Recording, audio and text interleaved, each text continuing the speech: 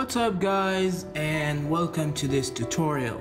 So today I'm going to show you another one of the logic gates, which is the OR gate.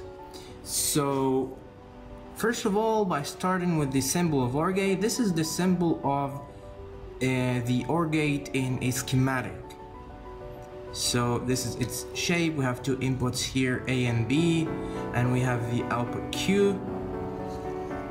And this is the truth table for the OR gate. So if any one of the inputs is logic high, so the output is also logic high. The only case that the output is logic low if all of the inputs are logic low, as we see here. By moving here down below, we have the IC of the two input OR. It's 7432, and here we see that there is a small notch, as we saw on the AND gate, indicating that this is pin number 1, 2, 3, 4, etc.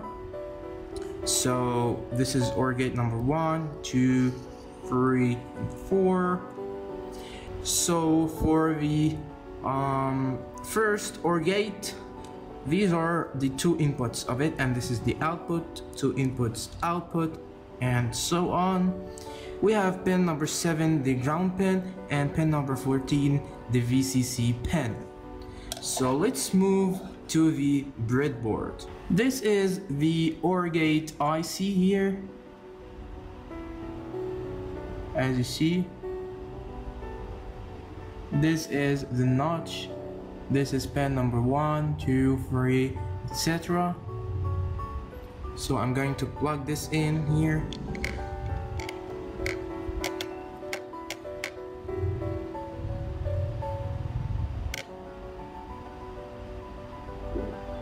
Okay, so let's connect pin number 14 to the VCC.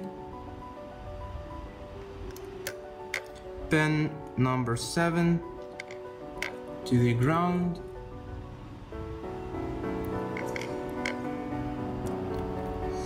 The input number 1 to the ground. Input number 2 to the ground. And finally, the output in pin number 3 to the LED here. So that's it. Let's turn on the power. Okay, so now the two inputs are logic low, so the output is low.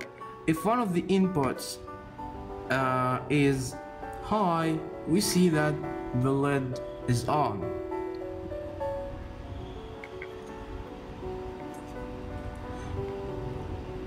If both of them are high, the output is high also.